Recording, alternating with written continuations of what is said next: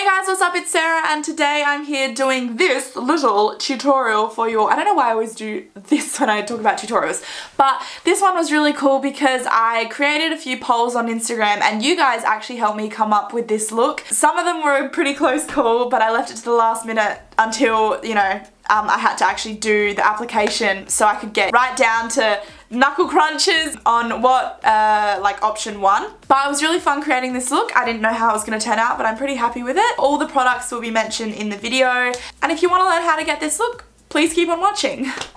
Okay, so jumping right in, I'm going to be starting by priming my eyelids with the Maybelline Fit Me Concealer in the shade 15. And I'm just blending this out with a beauty blender.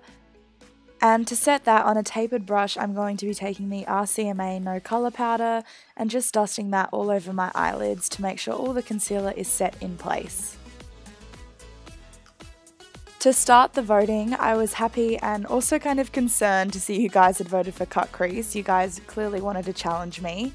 And I found it kind of interesting as well that you had wanted to see a metallic shimmer finish rather than a glitter finish. So I'll be doing that for you today. The palette I'm using today is the Jaclyn Hill and Morphe collaboration palette, and I'm going in with the shade Silk Cream, which is kind of this brown undertone peachy shade as a transition shade. And since I really want to smoke out that cut crease, I'm going in with a slightly deeper brown shade called Puta, which is just below Silk Cream in the palette. Deepening up those browns even more, I'm going in with the shade Buns, which is just again a deeper brown shade than the other two. We're just building it up here. You really want to focus on layering and blending all of these brown shades together so it creates a more seamless crease. Deepening that up even further, I'm taking the shade Mocha on this e.l.f. brush, which is kind of a pencil blending brush, and I'm keeping that on the outer V and concentrating it right into my crease so the darkest colours are deep into my eye socket kind of thing. And then I'm blending that up with the other brown shades we used before. Dipping into this deep brown shade called Central Park, I'm just focusing this right on the outer V and slightly dragging it into my crease using that pencil brush from before, and then also taking the brush we first used to apply the light brown shades, blending that right up into my crease so it all looks very seamless. Now for the fun part, the cut crease. I'm taking the concealer we used before and I'm applying that just to the middle of my eye at the bottom and then looking up to create a bit of a line as to how high up I want the cut crease to go. I find by doing this it's a lot easier to sketch out your cut crease. And then with a little definer brush, I'm carving that cut crease out. Don't worry if it ends up a bit messy, you can just take a Q-tip and wipe away the excess concealer from where you don't want it to be, obviously. Since Jaclyn Hill's palette didn't have a matte white eyeshadow, I just took this one from the Too Faced Chocolate Bar palette. You can really use any matte white eyeshadow that you have on hand, it's just that the palette I used today didn't have one. Now that the cut crease is all carved out, I just wanted it to be a little bit more defined, so on that pencil brush from before, I took a few of the brown shades, the deeper brown shades that we used, and just carved out the top of that cut crease a little bit more to define it.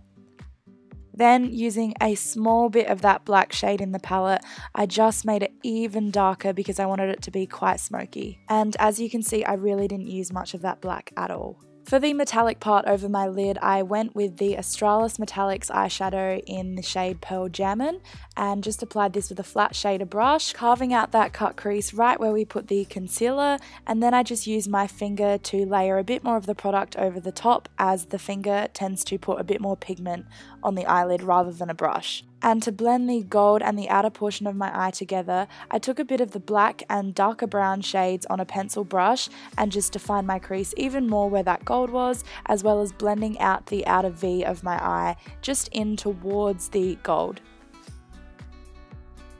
You really didn't want to make this easy for me today, and so I was forced into doing a winged liner, but really I think it complemented this look and made it even more dramatic. I actually am super happy with how this eye look turned out and just think it looks so pretty, and hopefully you guys like it too. And then I just curled my eyelashes to prep them for mascara and did a few coats of mascara before applying some lashes. The lashes I used today are the Model Rock Smoky Velvet lashes, and I just applied them with some of the Duo Clear Lash Glue. Moving on to the face, I'm using the NYX Angel Veil Primer through my T-zone to blur out my pores, and then I'm using the L'Oreal Lumi Magique Primer on my cheeks to give them a bit of a glow.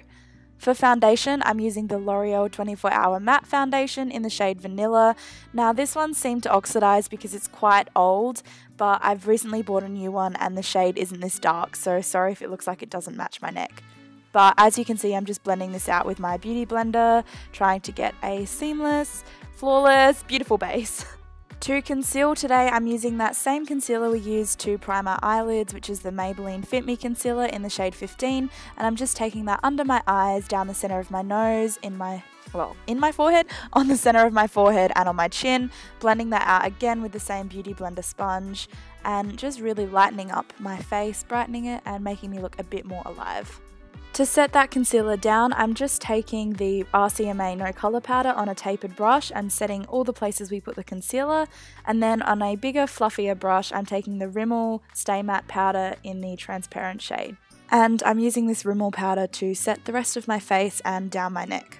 For bronzer, I am using the Bahama Mama Bronzer by The Balm, sweeping this on, well, under my cheekbones, around my temples, the top of my forehead, and a little bit down my neck. I really like this bronzer and it turned out a lot nicer than I was expecting, to be honest. And then for blush, I'm using none other than NARS's Orgasm and just sweeping this in downwards motions towards the center of my face on my cheeks. The brush I'm using for this step is a Real Techniques stippling brush. And to carve out and contour my cheekbones, I'm just taking a bit of the NYX HD blush in the shade Taupe, and I'm also using that as a bit of a nose contour. And then I just brush through my eyebrows with a spoolie before going in with an angled brush and an eyeshadow that matches my eyebrow hair colour. And to define my brows even more, I took a bit of concealer and just carved out the edges to make them really sharp. Back to the eyes, I'm going in with the shade Roxanne to start smoking out my lower lash line, and I'm just using a thin kind of fluffy brush to do that. To darken that up, I'm going in with the shade Mocha and pushing that right into my lower lash line. And for mascara, I'm using the L'Oreal Telescopic Carbon Black with a mix of the CoverGirl Clump Crusher. And to highlight today, I'm using one of the Becca Shimmering Skin Perfectors in the shade Moonstone, and I'm just taking that along the tops of my cheekbones, down the center of my nose, Cupid's bow, and I also use it to highlight my brow bone and the inner corners of my eyes.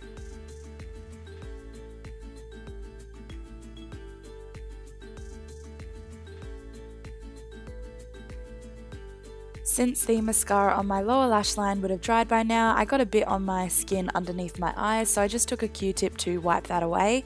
And then I went in with the Inglot Black Gel Liner and a small brush to apply that to my waterlines, both top and bottom.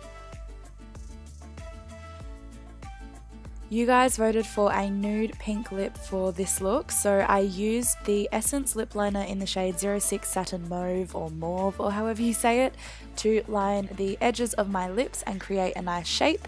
And then I used the MAC lipstick in the shade Twig. Now this combination of lip products is my favourite and ideal nude. I just think it matches my skin tone and complements most eye looks really well as well. To finish off this look and set the rest of my face in place for the night, I used the Urban Decay De-Slick Setting Spray. Here are a few close-ups of my face. Yes, work it, girl. There you have it, guys. There is my full glam look that you guys helped me create. I hope you liked this video and maybe learn a thing or two. If you're going to recreate this look or do something similar, don't forget to let me know via my social media. It was really cool having you guys decide what I was going to be putting on my face today. Oh, I just realized I didn't zoom back. Don't forget to follow me on my Instagram. I'm going to be doing more of those poll things so I can incorporate a bit more of my viewers into my videos, because I think it's really fun, and you know, it's not always me deciding, it's also you guys. I don't know, it's cool. Don't forget to give this video a thumbs up if you liked it, and if you didn't like it, please leave. Also, I just wanted to mention, I'm probably going to be filming a few more tutorials, so let me know. But this is what I'm thinking. I'm going to do my normal uploads on Sundays and have, you know, other videos other than just a tutorial on Sundays, but to not completely get rid of the tutorials, I'm thinking about doing Tutorial Tuesday. So every now and then I'll have a Tutorial Tuesday and a Sunday upload. Let me know what you think about that, but I'm pretty keen to get that going. Anyway, that's all from me for now. I'll see you next Sunday. Bye guys!